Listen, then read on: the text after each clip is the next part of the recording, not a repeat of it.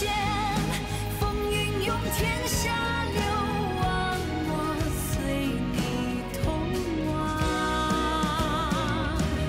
过千山，行万江，我怕满荒漠上花在岸。爱与恨，太凌乱，千看聚散，风行云为淡。春秋长，终能与你浪迹红尘一趟。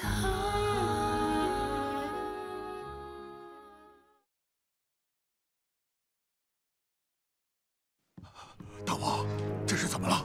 流这么多血，大王，你没事吧？不要紧，我自己喝的。我中毒了。我去请太医，你等着。回来！不要再弄得满城风雨了。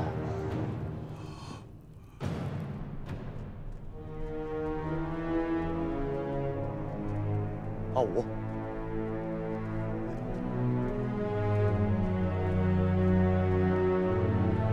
哎，徐姑，怎么回事？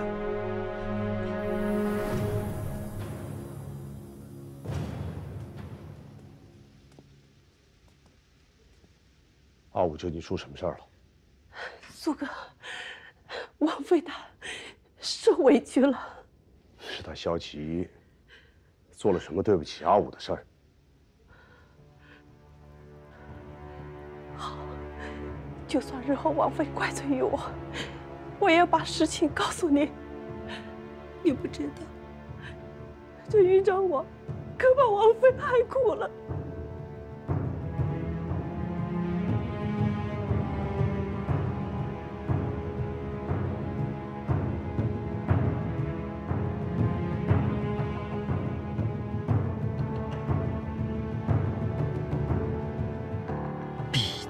汤，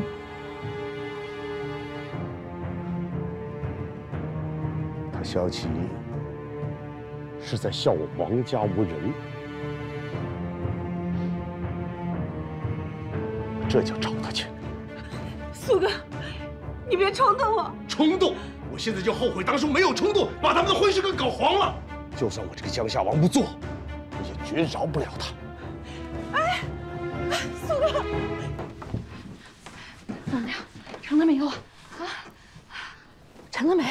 啊，差一点儿，被一个下人毁了事儿。倩儿，你都成这样了，竟没成事儿啊？那豫章王发现我不是王轩，要赶我出来，倩儿实在没有办法，只得把事情闹大，让他有口难辩，不得不收了倩儿。咱们这么一闹，豫章王就是不认，他也得认。眼下先想办法嫁进豫章王府吧，以后的事情以后再想办法。啊，倩儿，你还有什么办法？母亲，倩儿在书房又听到一个秘密。哦，秘密。王妃如若日后再有身孕的话，恐怕也保不住。如若再次小产，那便是死结呀。为了王妃的性命，大王每日强颜欢笑，哄着王妃喝下这每日不可受孕的药汤。竟是这样。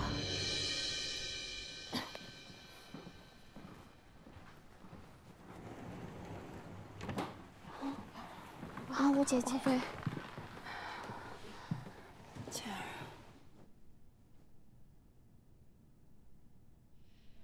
你把事情一五一十的讲与我听。你放心，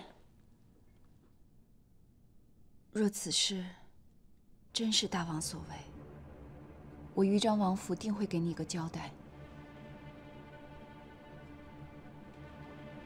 姐姐，母亲，王妃，此事有一个天大的秘密，且让他不敢言。天大的秘密事到如今，还有什么不能说的？豫章王在姐姐每日服用的药中加了避子的药，长久服用，姐姐便不能生育。你胡说！姐姐，倩儿也不愿意相信，倩儿只想找大王替姐姐讨个公道。可谁曾想，大王竟抱住倩儿，说什么？大王说，倩儿不敢说。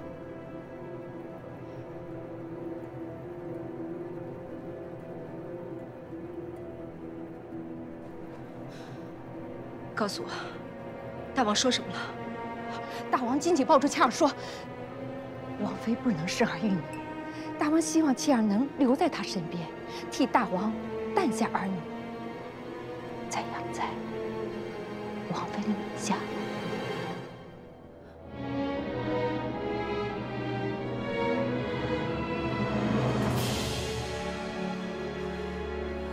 王妃，姐姐，母亲所言句句属实。姐姐若不信，可请宫中的太医过来查验，是否身患隐疾，一查便知。如此隐秘大事，若非大王告知，倩儿又怎能知晓？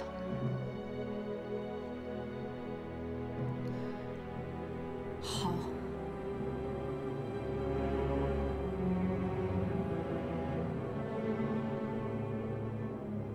传申太医。是。慢。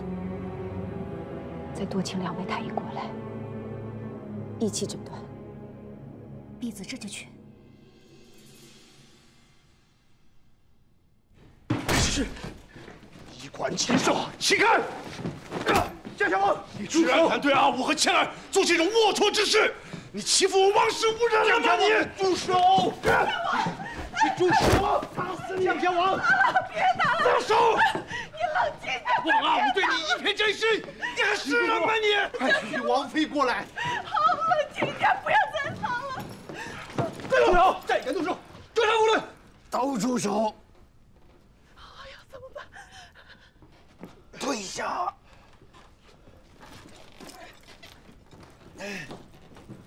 他的手是怎么回事？大王在放血排毒。排毒？大王被人下毒了。下毒？你开什么玩笑？偌大一个豫章王府，谁有那么大本事？我看他就是欺我王室无人。江夏王，不能打了！江夏王，撒手！吓我一跳！徐姑姑，你上哪儿去了？王妃方才还在找你呢。王妃在哪？速速带我前去。王妃现在正在倩儿小姐房中，差我前去宫中寻太医前来为王妃查病。那姑姑先去找她。怎么了？王妃是不是气坏了？哎呀，真是一言难尽。这倩儿小姐说，大王是因为王妃不能诞育子嗣，所以才强迫她成欢，为大王生子。谁说的呀？真荒谬！明明是大王每日偷偷给王妃服用避子汤。哎呀，真真假假，一会儿太医们来了便知。姑姑先去吧，阿月走了。哦，不能有孩子，王妃。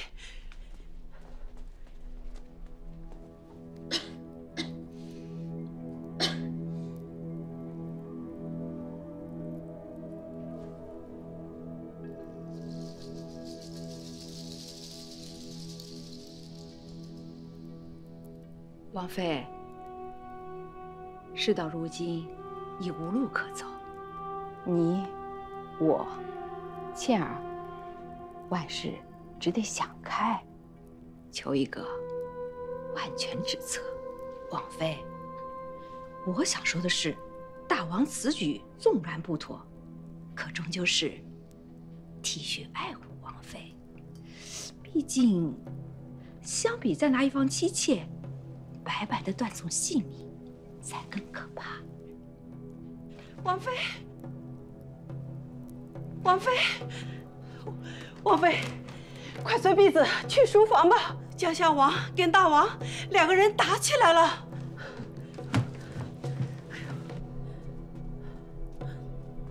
王妃，当心点。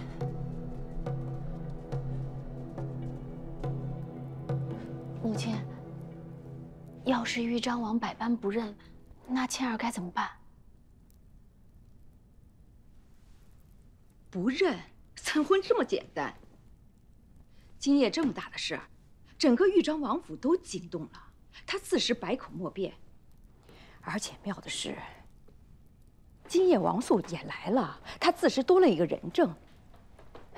且再退一步，若是豫章王抵死不认，我们就把消息放出去，再入宫找皇帝和太后闹上一闹。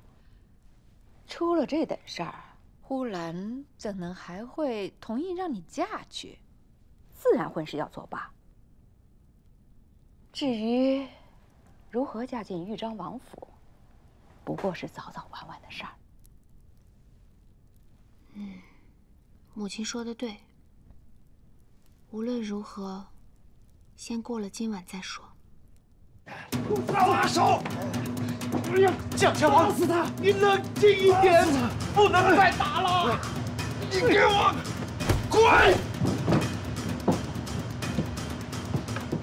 将相王，撒手！将相王，打死他！将相王，将相王，住手！给我滚开！撒手！别打了！打死他！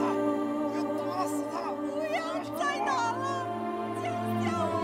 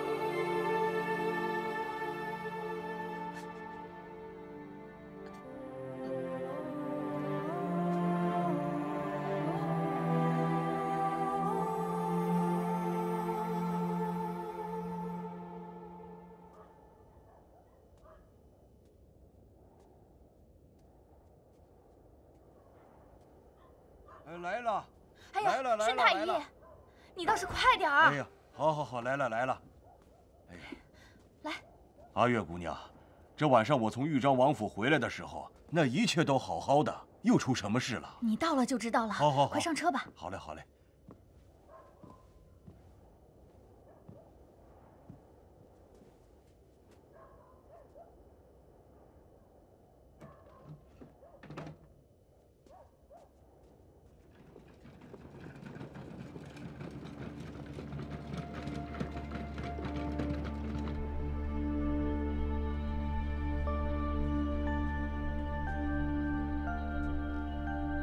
苏哥，这次的事，恐怕我们冤枉大王了。冤枉？明摆着的事情，我冤枉他什么了？我也是方才知道，当日王妃小产之后血崩，性命垂危。诸位太医纵然全力施治，王妃保住了性命，却还是伤到根本，落下了病根儿。往后难以再有身孕，就算是怀了，极难保住，生产时更是生死大劫。怎么会有这事儿？原本我因着豫章王私自给王妃服用避子汤一事愤怒不已，想不到他竟是为着王妃考虑。就算此事冤枉他了，那倩儿的事呢？倩儿的事怎么解释？哼，是可忍，孰不可忍？素儿，刚才你也听见了，豫章王似乎误饮了催情之物。听王妃的意思，此事或许另有乾坤，一会儿太医就到了，咱们还是耐心等等，静观其变吧。那就等太医来了再说吧。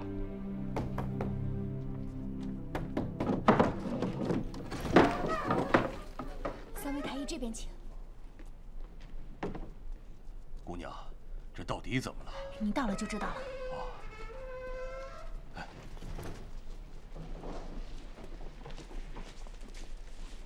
参见江夏王，徐姑姑，我把太医们都带来了。老朽参见江夏王。不必多礼，长话短说，你们三位谁是给阿武看病的太医？哦，回禀江夏王，是老朽。好，徐姑姑，请。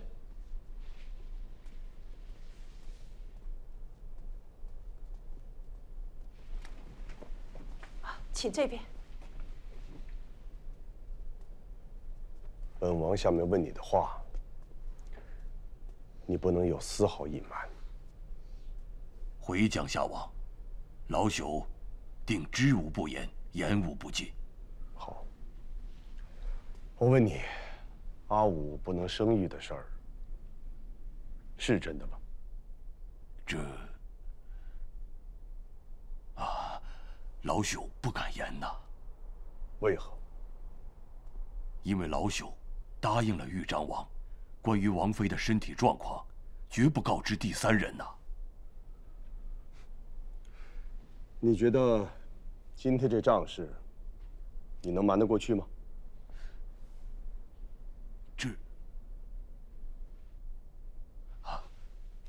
是。讲。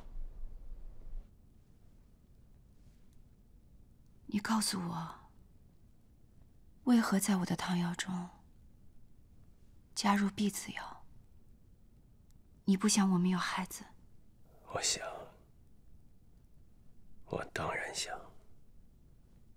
可先帝驾崩那日，你小产落下了病根。太医说，你若再怀孕，你有可能再小产。若再小产，便是死劫。我这才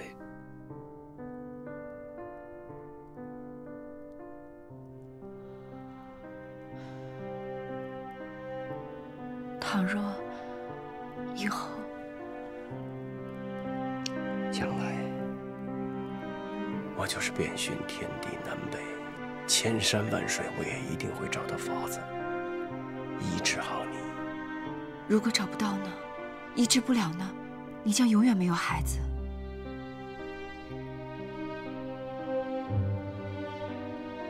我所生子女，必为王焏所出，即是永无子嗣。等我老了，等我老迈昏庸，我有你陪着就够了。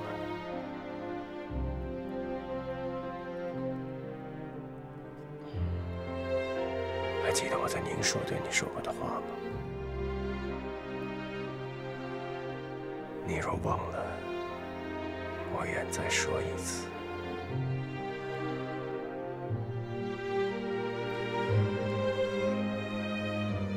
当日如是，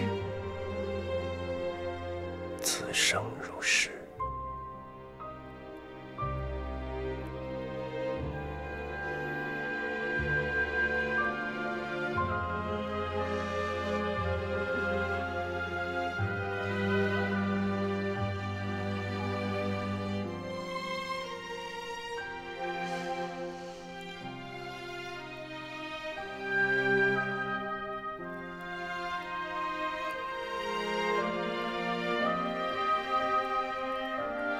今夜之事，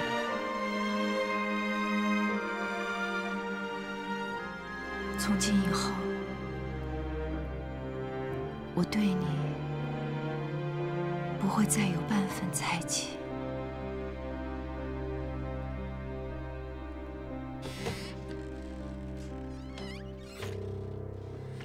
老臣参见豫章王、豫章王妃。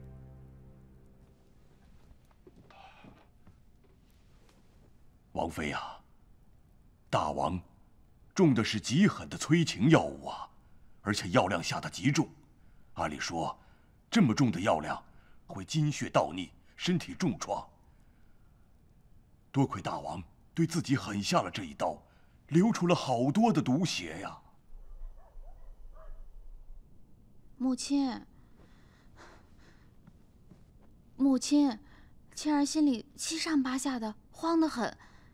要不，母亲你去看看吧。都什么时候了，他们倒沉得住气。就是。行，我现在就去看看。王妃，大王和将相王没发生什么大事儿吧？他们为什么打架？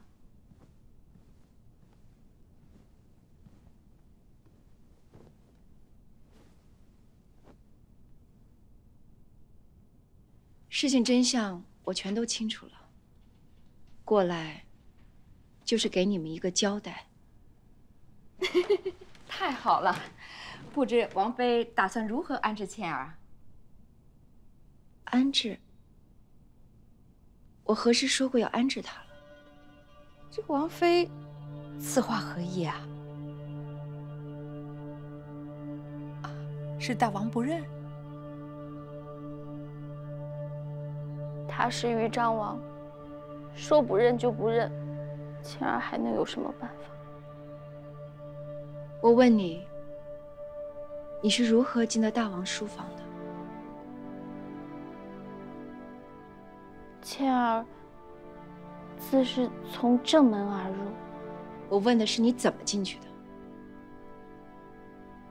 我跟守门的侍卫说，我找豫章王要说姐姐的事儿，他们就让我进去了。侍卫何在？侍卫就在楼下。王妃，他们要是不同意，倩儿怎么会进得去呢？好，可为何侍卫都说未曾见过你？今日傍晚，薛夫人在书房外摔了一跤，说伤了腿，走不了路，定要我二人将其扶回去。可是我们确实没看到倩儿小姐进入书房啊。当时书房外没有守卫，倩儿小姐定是趁那时进了书房。那守卫是大王的属下，自然大王怎么说，他们便怎么说。也许是大王提前安排，故意放倩儿进去的，这都有可能。就你所言，大王早就知道王倩会去，提前备好了药等她了。药？药？什么药啊？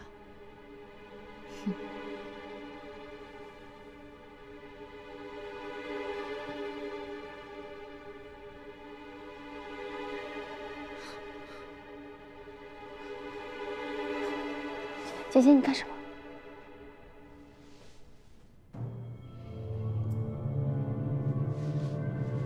哎，王妃，你这是……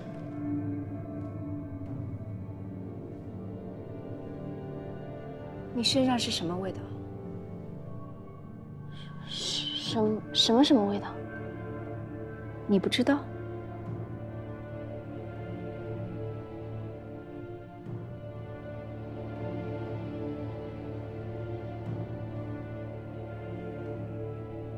你呢？我也不知道。这么快就都忘了？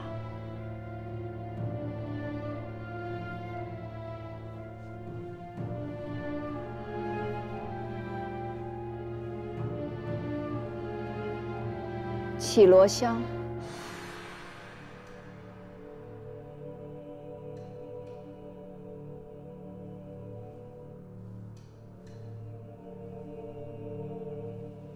琅琊王氏竟出了你等龌龊阿杂之你徒。怎么能说出这种话呢？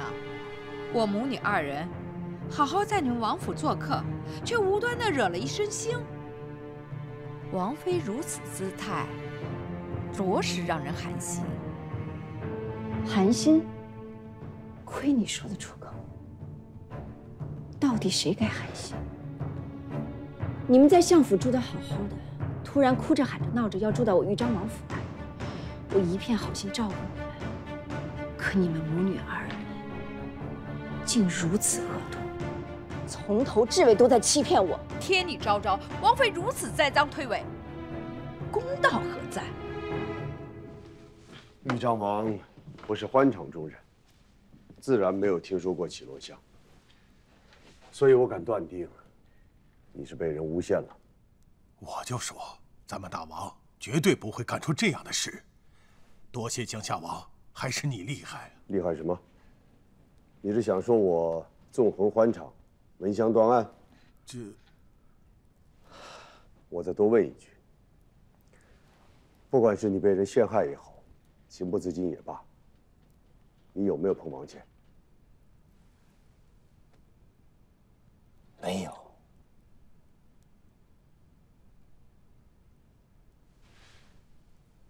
我倒是很佩服你啊，宁可自伤也要保持清醒。这要搁我，我可做不到。之前是我一时冲动，多有冒犯，请豫章王见谅。我也是真没想到，到头来证我清白的，居然是江夏王你。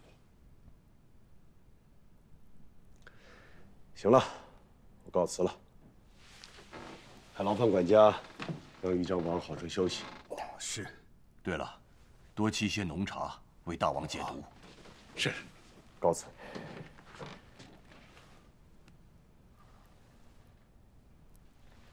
申太医在，你随我来。好，老臣告退。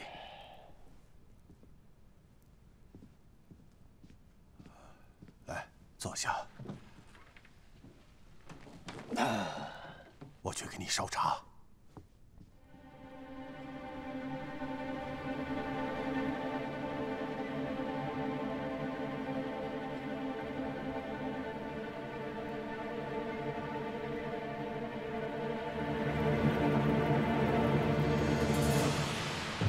有脸说天理，说公道，跟这种蛇蝎之人有什么好说的？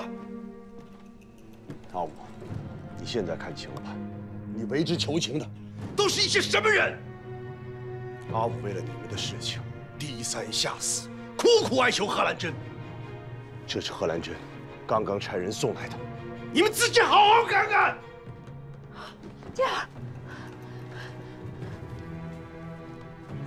呼兰特使贺兰珍得豫章王妃之亲情，念其与本王子生死之交，知己之情，遂解除豫章王妃之族妹琅琊王氏女王倩和亲之约，应则贵女缔结联姻，立子为证。贺兰珍，母亲，姐，你不要冤去呼兰了，你不要去呼兰了。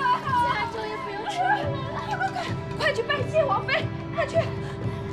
姐姐，倩儿不知姐姐为倩儿做了这么多，姐姐的救命之恩，倩儿铭记于心。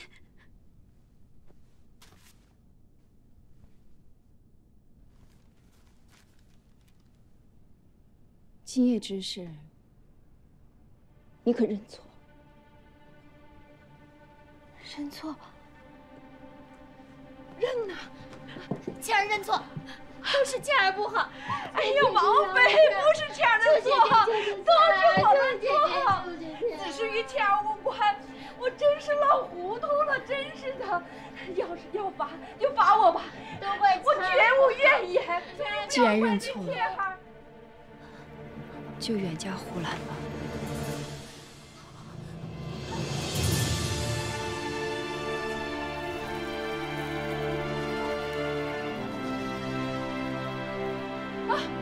王妃，王妃，不要！王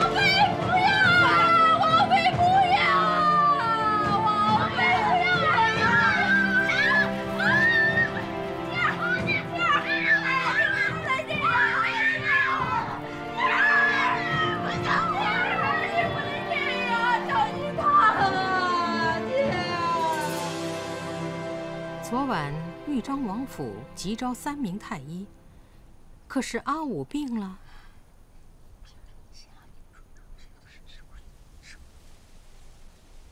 此事当真？他俩真敢如此？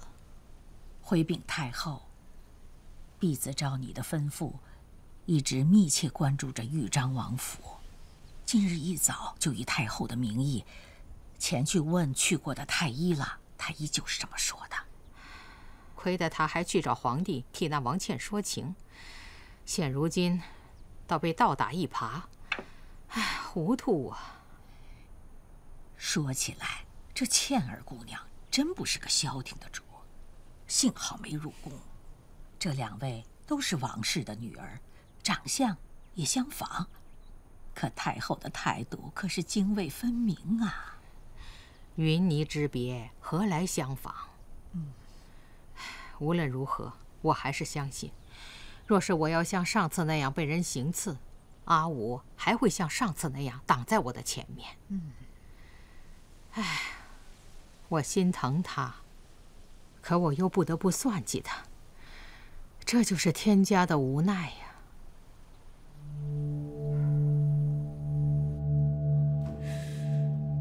你们江夏王可真是有意思啊！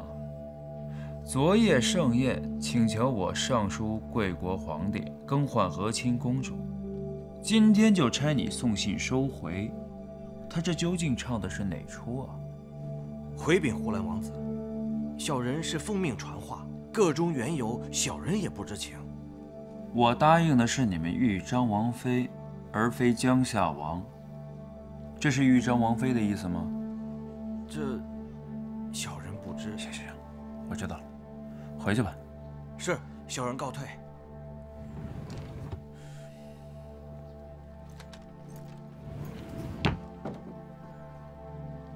去查一查，昨夜豫章王府究竟发生了什么事？这豫章王府的事情，那个叫苏景儿的女人最清楚。属下这就派人去查。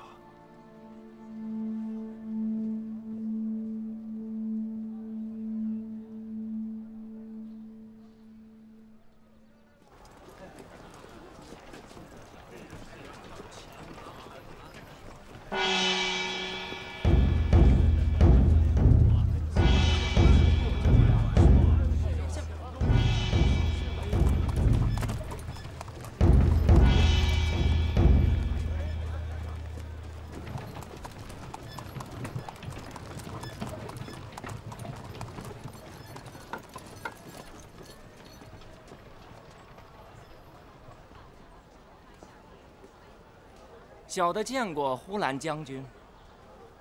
巧了，我等正要去江夏王府颁旨，皇帝已经下旨，册封王氏倩儿小姐为公主，不日将和亲呼兰。此乃我大成与呼兰天大的喜事。果然是喜事啊！那你觉得，这是不是我们呼兰王子的喜事？哦，我等挡了呼兰王子的路，这就让开，让开，让开，给呼兰王子让路。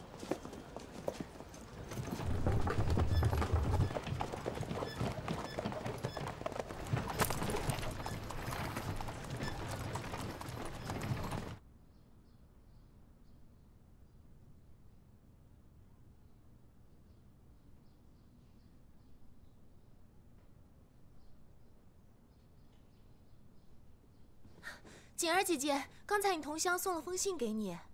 同乡？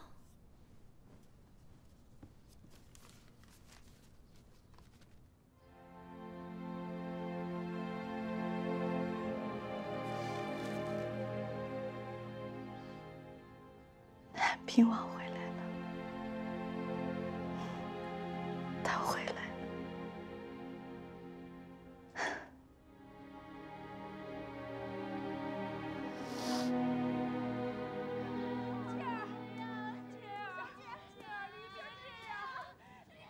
他这是又怎么了？这不册封内侍一走，这姑娘寻死觅活，而且还说了很多对豫章王妃不敬的话。倩儿和亲的日子，和宋怀恩大婚是一天吗？是。这样，等倩儿到了呼兰，你以王氏家主的名义，让薛夫人回琅琊故里，此生不得再入京城半步。是，家主。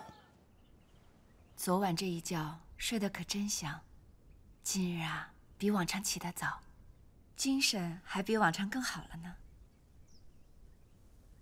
没了那些烦心的人，这府里又清静了。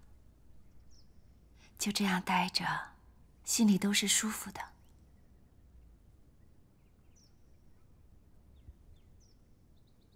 你这是怎么了？玉秀，在。去把平日你和王妃喝的酒给我拿来。是。这大早上的，我不喝酒。我想喝点儿。你平常滴酒不沾，今日破个例吧。你定是有心事。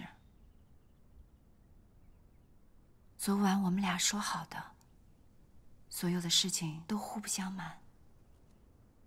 正因为我们有了这个约定，有件事情，我觉得我应该告诉你。怎么了？我的岳父大人，你的父亲没了。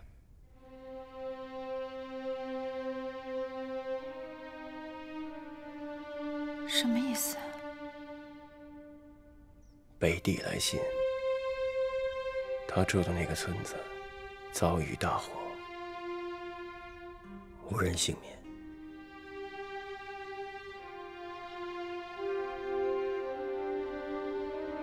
我不相信。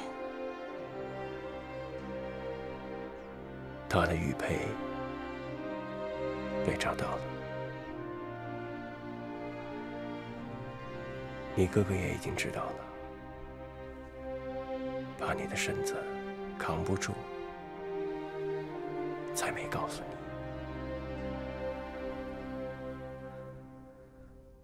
我不相信，我去找哥哥。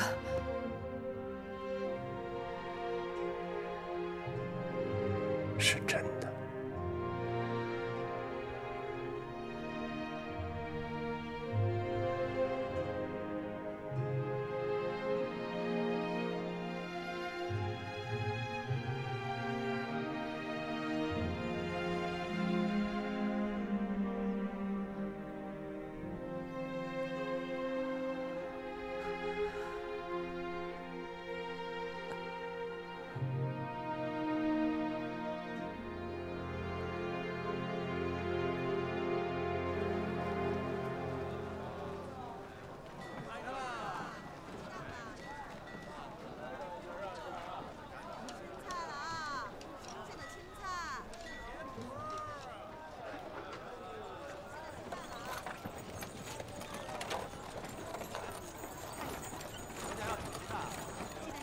请问你知道春来巷在哪儿吗？春来巷，这不就是春来巷吗？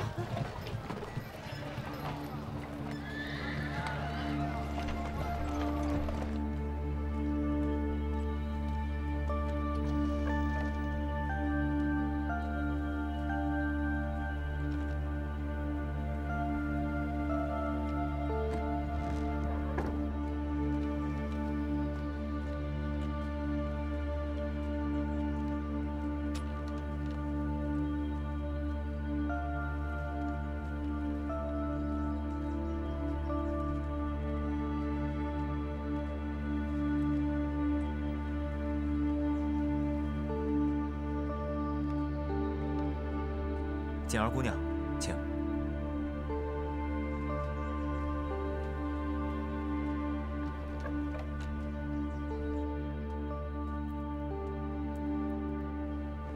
景儿，好久不见了。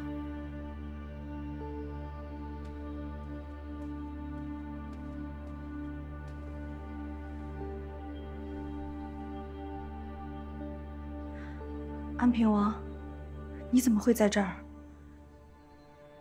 这里如此简陋，您不应该待在这儿。这里虽然残破，却也安全无忧。不过我今夜就启程回皇陵了。今夜就要走？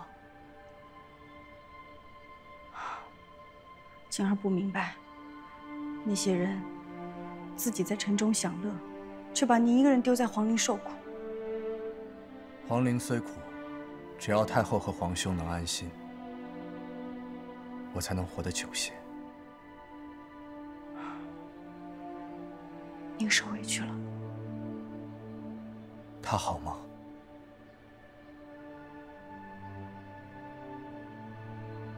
王妃。王妃。是啊，不管我有多不愿意，现在也只能换她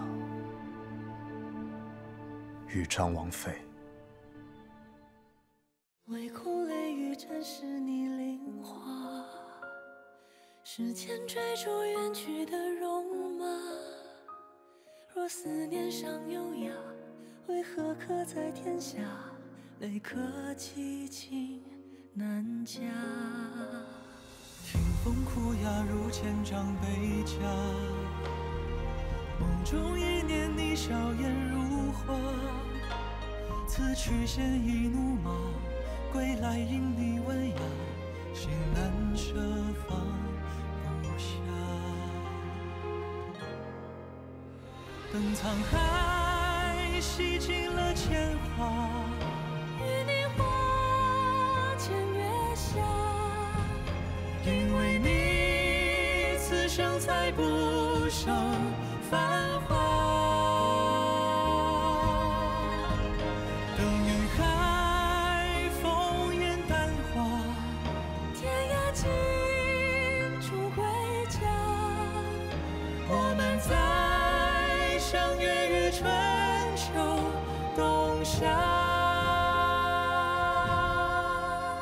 为你望相逢时那一刹那，用一生的步伐去挣扎，去牵挂，终为你一诺而舍别天下。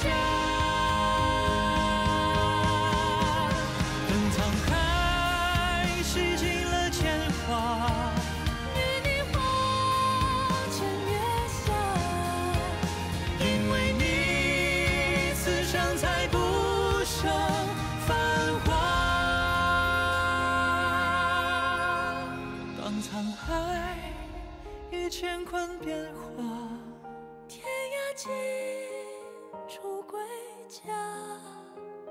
我们在相约于春。